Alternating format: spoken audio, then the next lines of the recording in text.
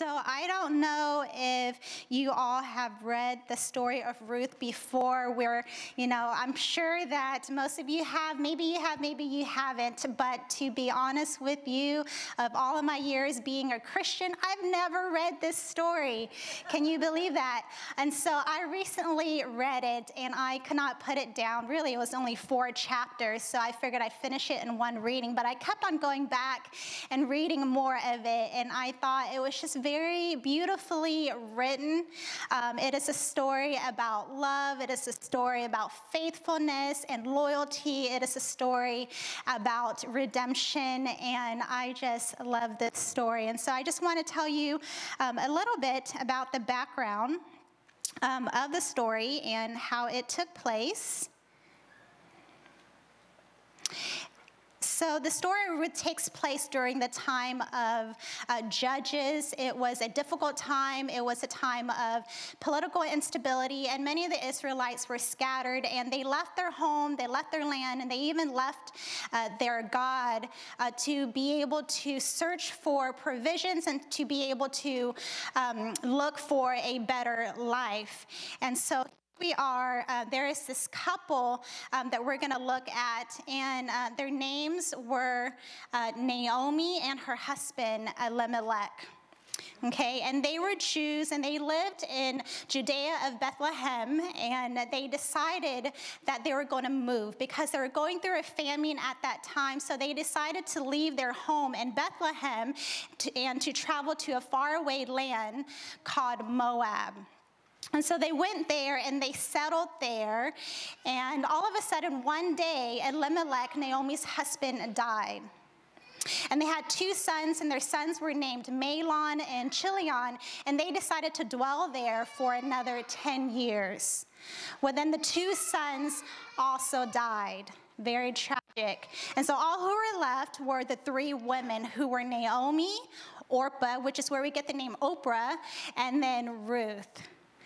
And so Naomi was very sad, and she was bitter in her soul because she had lost it all. And she even changed her name from Naomi to Mara because Mara meant bitter. And she was very bitter and sorrowful in her situation.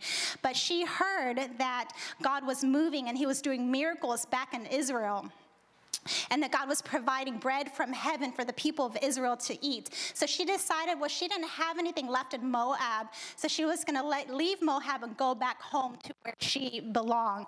But she knew that it would be a very difficult journey for her daughters because women at that time, if they didn't have a husband, if they didn't have a son, they had no ownership to anything. They had no entitlement to anything unless there was a family redeemer. And so these women who are a childless widow at that time, it would be very difficult for them to go into a foreign land such as Bethlehem. So Naomi says, daughters, I love you very much, but I think it is better that you just go ahead and go back home to your families here in Moab. Go back to your mothers, go back to your families. I don't have any more sons. I don't have anything else left to offer you, so just please go back home. And so the daughters, they wept because they were very close to each other. But Orpah said, well, this is a good idea. My family's just around the corner. I'm going to go back home to my family. But on the other hand, Ruth, she was very determined, and she insisted, and she was desperate in staying with her mother-in-law, Naomi. And she made a beautiful declaration, and I just want to read to you what she said. If you can read along with me. In the book of Ruth, chapter 1, verses 14 through 18. And it said, they lifted up their voices and wept again, and Orpah kissed her mother-in-law, but Ruth clung to her. And she said, look, your sister-in-law has gone back to her people and to her gods. Return after your sister-in-law. But Ruth said, entreat me not to leave you or to turn back from following after you. For wherever you go, I will go, and wherever you lodge, I will lodge. Your people shall be my people, and your God my God. Where you die, I will die, and there will I be buried. The Lord do so to me, and more More also, if anything but death parts you and me. And when she saw that she was determined to go with her, she stopped speaking to her, or in other words, she stopped begging her to go back home. And so then Ruth then followed Naomi back to Bethlehem, but they didn't have very much, and they didn't have any food.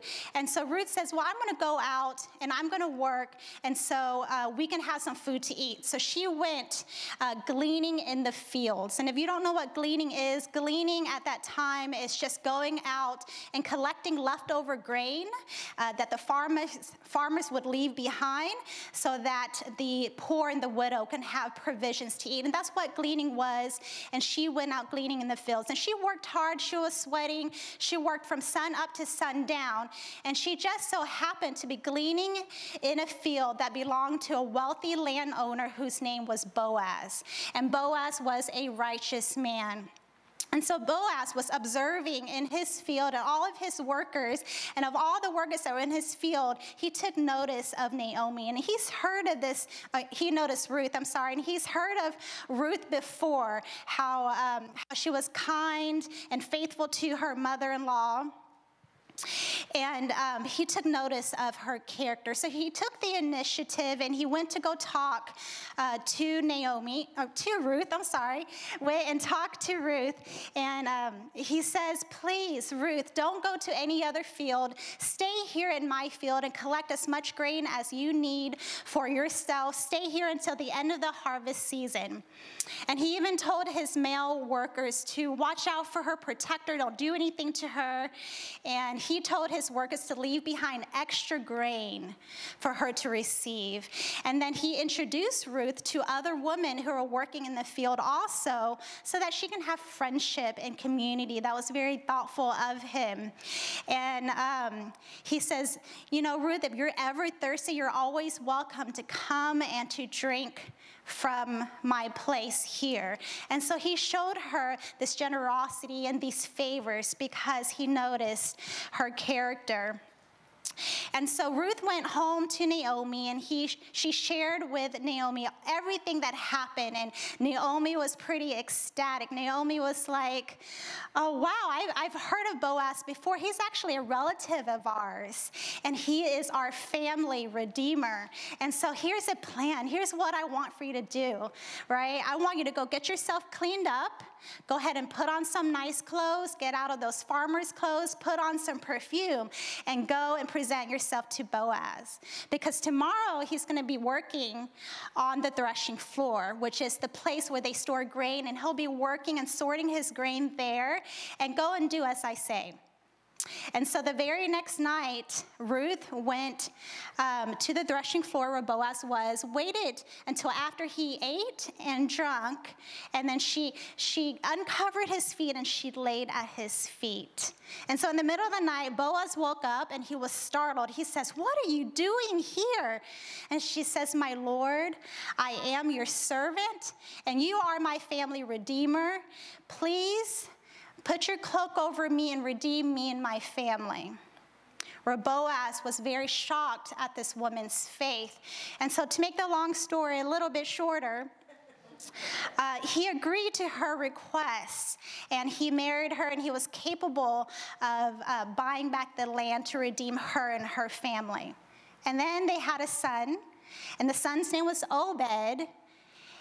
And Obed actually became the great-grandfather of King David. And several years later, this was the same lineage that we have our King, Jesus Christ, come from. So that was the brief story of Ruth, a beautiful story. But I want to focus a little bit more on the character of Ruth. See, Ruth was a Moabite.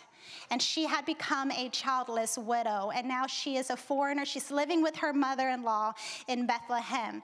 And her name actually means friendship, and she was loyal in her relationship to Naomi. And even Boaz took notice of her, and he says everyone in town even knew that she was a virtuous woman. But more than anything, She had an excellent kind of faith, the kind of faith that we all can relate to and the faith that we could be encouraged by. So an excellent faith. And so I would like to just talk about some qualities of an excellent faith that we can pull from this story. So an excellent faith is recognizing your need for God and turning to Him.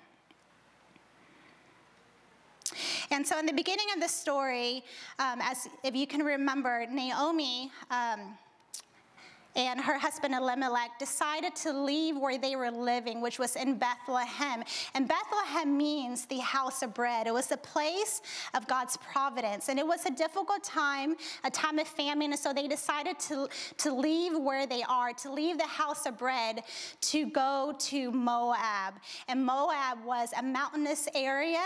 It was on the other side of the Jordan on the way to Canaan. And they decided to go back there and to start a life there.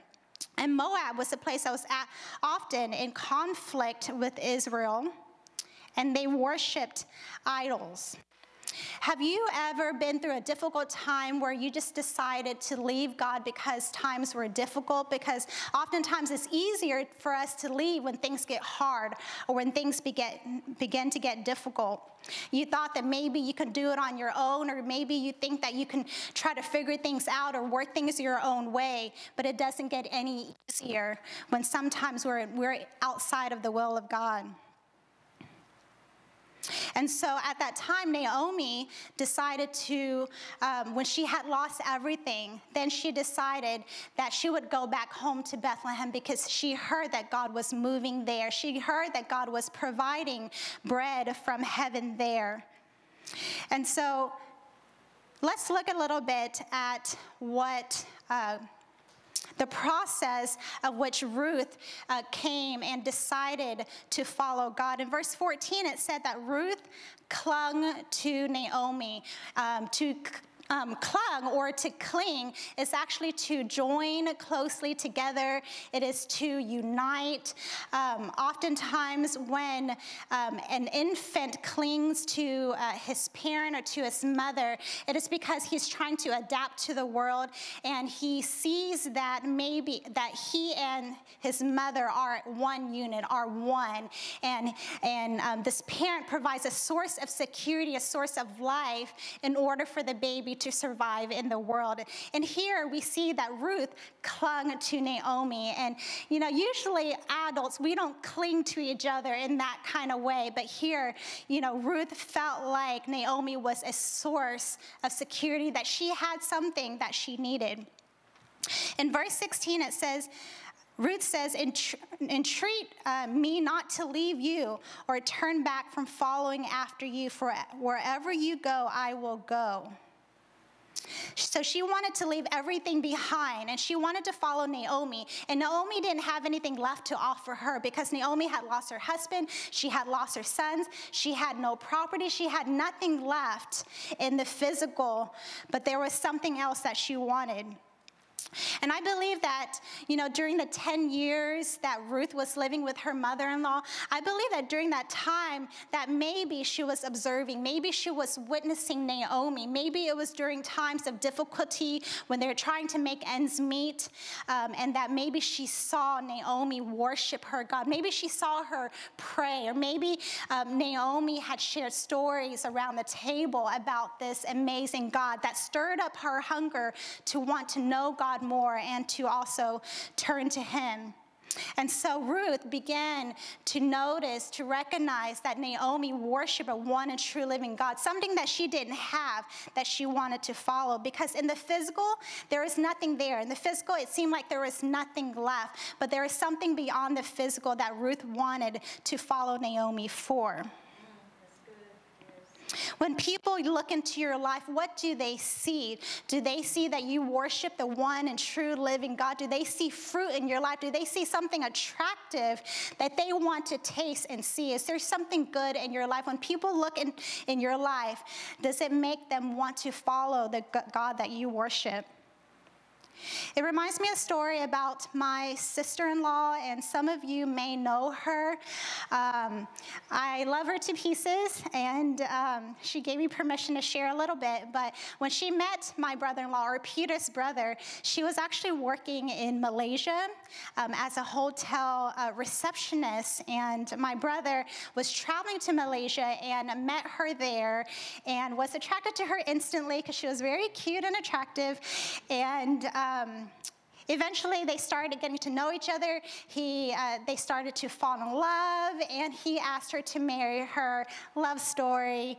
But she, in the process of their courtship, she started to fall in love with the God that my brother served. And she eventually gave her life to Jesus Christ, a genuine decision that she made. But then she realized that there was a decision that she had to make, that she would then have to leave her home, her family, her land to go to America. And it was very difficult for her because it was all that she knew at that time. But she knew that God had a plan for her, and she knew that God had a purpose for her, and she had to trust that. She had to make the decision even when it was uncomfortable, but she knew that where she was not where she wanted to be. And God had a greater blessing, had a greater inheritance for her that she had to be able to leave behind so that her life can be transformed to be made new. So an excellent kind of faith is also trusting God despite our circumstances. Trusting Him, having faith no matter what your circumstances look like. In verse 15 it says, "Look, your sister-in-law has gone back to her people and her gods. Return after your sister-in-law." But Ruth said, "I want to follow you, and I want to follow your God." Why did Orpah decide to leave? But Ruth was determined to follow Naomi. One left and one stayed. You know, when we trust in God, things will happen, life will happen, circumstances will turn out not the way we expect. And we will face losses, and people will come and go. But we have to understand that when we're in God, people will come and go in our lives for a reason and a purpose. And there might be a season or a time when somebody is in our life, but when they are insistent and leaving, my brothers and sisters, I want to encourage you that there's a time that you just have to let them go, because maybe they are no longer connected to where God is calling you to go. But then sometimes God will connect you to different people, and God will bring different people into your lives where you know that because the hand of God is upon their lives, you want to be where they are going. You want to be able to experience God for themselves because you know that God is there. And so Ruth decided to follow Naomi because she knew that the hand of God was on Naomi's life. Ruth trusted God despite her circumstances. And in verse 15 it says, "Where you lodge, I will lodge. Your people will be my people." It would have been easier for her to go back home to her comfort. And even the travel from Moab to Bethlehem would have been treacherous. It wasn't an easy journey as we may think it is. It's about 50 miles, according to the books. And that would be easy in the city of Houston. We drive everywhere, and it's 50 miles. But back then, they traveled by foot. And it was pretty rough terrain. They would cross over mountainous areas and over the Jordan. And it was definitely no fun, but Ruth was willing to risk all of that to go into a place where she didn't know what her future would look like. She didn't know what the environment will be or where she would stay, but she still decided to go. We walk by faith and not by sight. In Proverbs 3, 5, and 6, it says, "Trust in the Lord with all your heart and lean not on your own understanding. In all your ways acknowledge Him, and He shall direct our paths." Trust in the Lord with all of your heart. Do you trust in the Lord when times get difficult, when all else seems to fail? Do you cling onto the hope of the promises that God has for your life? For me to prepare this message this week was actually pretty hard. I felt like I was just going through a lot. There was so much going on in my mind. I had the weight of feeling like I had to accomplish it all.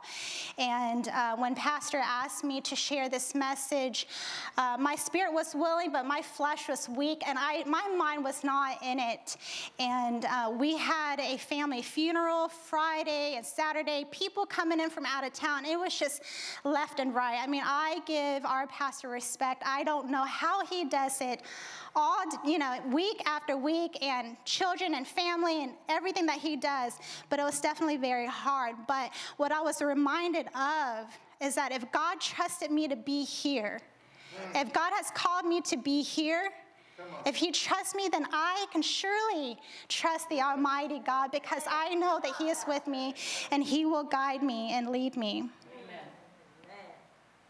Trusting God despite our circumstances is like following God like he's our GPS, right?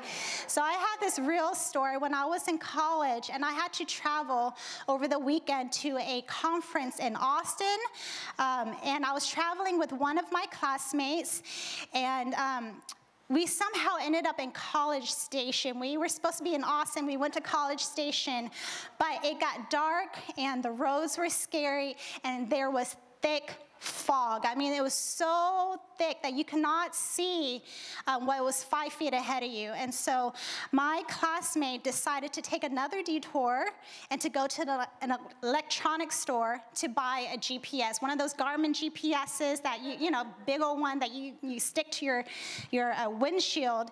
And I'm thinking, this girl is crazy. Okay, I know we're lost, and I know you got some money, but we're getting a GPS. I'm like, okay.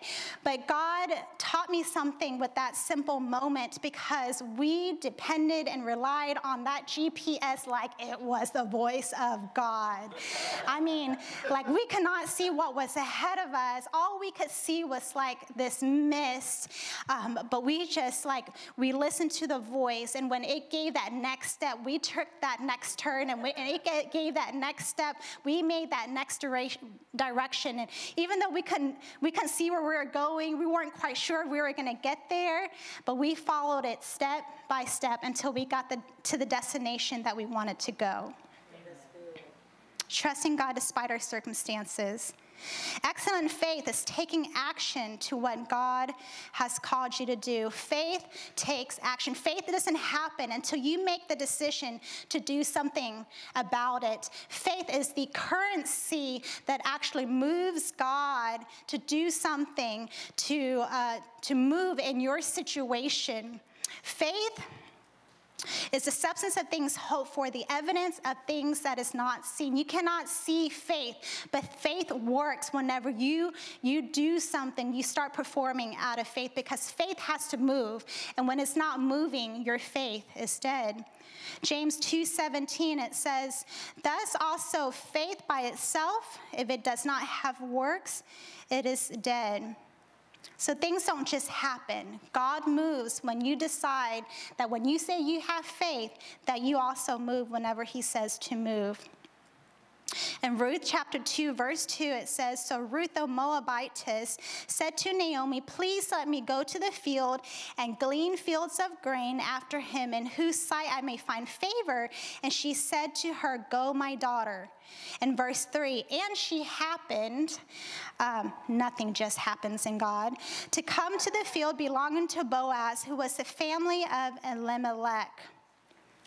See, she believed that it was out there. She believed that her blessing was for her, but she didn't just sit at home waiting for food to show up on her table. She went out and she worked. She was a hard worker. She worked day and night, and she didn't just wait for her husband to come knocking on a door for Prince Charming to come and save her. She trusted God. I believe that she prayed, and I believe that she was in tune to God and allowed God to guide her where she needed to be. She had faith. She believed, but she went out and took a hold of her blessing also. God will sometimes put you in situations where you have the opportunity to step out in faith and receive your blessings. I also want to encourage you, if God has given you a vision for something greater in your life, if God has given you a dream, don't lose sight of it. Don't take your eyes off of it. Don't give up, no matter what the circumstances are. And a lot of times when we look at the bigger picture, when we try to figure out all the details, especially myself, it can be overwhelming. But just keep your eyes on the goal and envision that vision that he has given you. Step out in faith and go and achieve whatever God has called you to do. During a time when I was taking care of my father, during a time of about 10 years, I was in college. I was going through college. I was going through grad school. And I remember, like, during that time, I did not know what the next day was going to bring. I didn't know what my next week was going to look like. Every day seemed like it was mundane. It was very routine. I would go to school, come home, and take care of my father. I didn't know what my future was going to look like. All I hoped for, that my parents would one day knew the God that I served. And so this was the time, just 3 months before he passed away. And there was an urgent situation. I had to take him to the ER, and I was sitting on the passenger side of that ambulance, and I felt the Holy Spirit just come upon me. He said, now is the time, now is the moment. Pray for him. Give him the invitation to receive Jesus. And so right there in the emergency room, as soon as the nurse walked out, I said, Dad, I have something to ask you. And he accepted Christ right there, gave me the opportunity to pray. Even on his deathbed, God is faithful. And the reason why I tell you this is because I know that many of you pray for your loved ones, you pray for your family, and I know that declaring God's promises is one thing and believing that God is capable and able to save your family. But what are you doing about it? What are you doing on your part to make sure that God's promises, God's blessings for your life is fulfilled? Are you doing your part? An excellent kind of faith takes courage, the courage to take risks, the courage to do crazy and wild things, because life in God is an adventure, the courage to obey, because obedience is the greatest act of worship. Jesus Christ, he had the courage, even to the point of being crucified, that he obeyed. Even when his flesh wasn't willing, he said, not my will, Lord, but your will be done. And he had the courage to obey, even to the cross, so that he can save the world. In the verse of 17, Ruth says, and you're God, my God, and where you die, I will die. Ruth was willing to give her life, even to die, to follow her inheritance, to follow Naomi and to follow this God. She was willing to risk it all.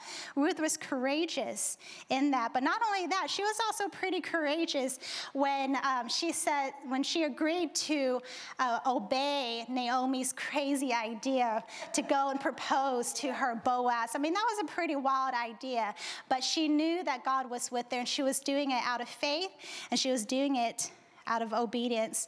You know, I believe that courage is not necessarily the absence of fear, but it's facing fear and saying, God, you are bigger than my fear, that even when you're afraid, you're going to do it anyways, because you know that God is with you. And if God is with you, no one can be against you. And I'm still going to do it because, God, you called me. And if you are for me, no one can be against me. I can do all things through you who gives me strength. If God has called you to do something, he is faithful. He will equip you and go with you through it. In Deuteronomy 31:6, it says, be strong and of good courage. Do not fear nor be afraid of them. For the Lord your God, he is the one who goes with you, who will not leave you or forsake you. I imagine when shepherd boy David faced Goliath, this 9-foot giant of an enemy. You know, I'm pretty sure he must have been afraid, you know, to be able to face this giant. And all he had in his hand was a slingshot. But he knew that God was with him. He knew that God was with him, and he was able to face this giant. He was able to face his fear and do what God had asked him to do. Excellent faith is also knowing God's word and declaring his promises. It says in Romans 10:17, so faith comes by hearing, and hearing the word of God. Faith comes by hearing. It doesn't say faith comes by reading only, but it says faith comes by hearing. So when you're reading the word and you are speaking it out loud in your prayers and you're declaring his promises and his blessings in your life, faith comes by hearing. And the more you hear the word, the more your faith foundation will be strong and will be solidified, and you're able to build your house that God has called you to build. And whenever the storms come against you and hit against your house, it will not fall down because your foundation, your faith foundation is strong. Amen. Ruth was a Moabite, a foreigner, but somehow she knew the Jewish law. She knew that, she knew about gleaning. She knew that she can go out and glean the fields and that it would be some grain left behind for her to receive because it's provided for the poor and for the widow. She knew that. How could she have known that if she was a foreigner and this was an Israelite law? Somebody must have told her. She must have heard it somewhere. Maybe Naomi taught her, but she knew. And so she went out and took advantage of that to receive that for herself. She also understood about a kinsman redeemer and how she can be redeemed and her inheritance could be restored. She understood about that. And so she went out to go and claim her inheritance. Your blessings don't just come. You have to step out in faith. You have to reach out. You have to receive it to be able to get your blessing. Knowing God's word and declaring his promises. And so as I just bring this to a close, I just want to ask you to think about the things that we talk about today.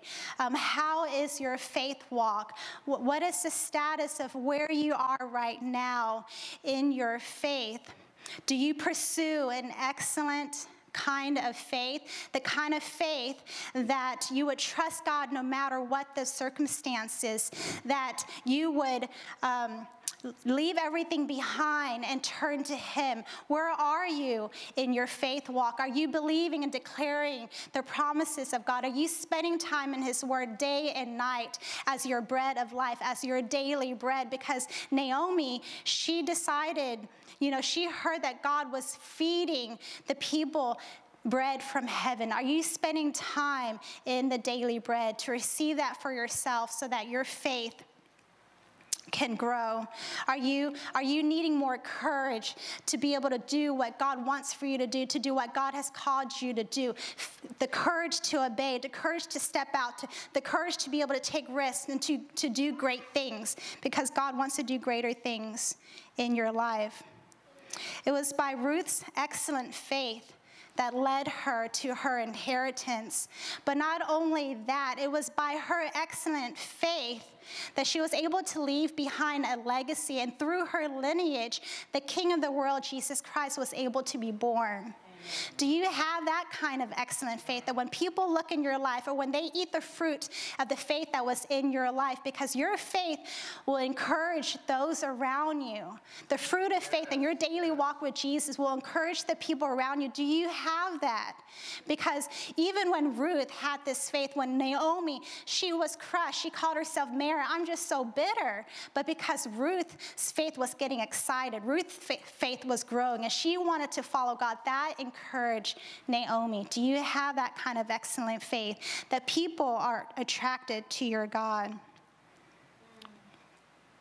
Have you left your home? Have you left being in the house of bread? Have you turned and you've gone another way because times have gotten stressful, times have gotten hard, maybe something has gotten difficult, something didn't turn out the way you wanted? Did you turn the other way and you just needed to go back home to the house of bread? Or is there an area of your life that just seems hard? It just feels like a grind. Or maybe there's a part in your life that maybe it's just fizzing out. Maybe it's dying out. Maybe it's your hope. Maybe it's your peace. Maybe it's your joy. Whatever it is, I just want to encourage you. I just want to encourage you to take it back, to bring it, to go back to the house of bread and lay it down. Whatever it is that you need to lay it down, lay it down. Lay it down at the feet of the Redeemer and let him restore you. And so I would just like to close out this message and allow you to just reflect, just to take a moment, just to meditate on these things. God, I want a more excellent faith. God, I want more of you. I want a more excellent faith. I want to turn back to you, Lord. I want to be all that you have called me to be, to have the kind of excellent faith that you desire for me to have. And so I just want to pray for all of you, and you're welcome as the musicians come here and they play a little bit of song, and you can close your eyes, but I just want to let you know and remind you that the altar is open. This is the threshing floor. This is where the feet of our Redeemer is, and if you need to lay it down at the cross, whatever it is, if you need to lay it down at the feet of your Redeemer, and just let the Lord fill you back up again, because he is the bread of life. He is the bread of life that always satisfies, and he wants to restore you. Heavenly Father, we just thank you so much for your living word, for your word is life and life everlasting. God, we take this word today, and by faith we receive it, Father God, as our bread, as our food. Father God, teach us to follow your way. Teach us, Lord, help us by your grace, Lord, not by my might, not by my strength, but by your power, says the Lord. And so, God, help us. It is by your grace that you help us, Lord. We want to grow deeper into you. We want to have a more excellent faith in you, Jesus. We declare that you are our Redeemer, God, that in you nothing is impossible, Lord, that whatever we are struggling with, that whatever we are striving for, Lord, you are capable. There is nothing that is impossible for you, Lord. There's nothing that you cannot change or turn around. God, we trust you. God, we trust you, God. We trust you with all of our hearts, God, and we lean not on our own understanding. In all your ways, you will make our path straight.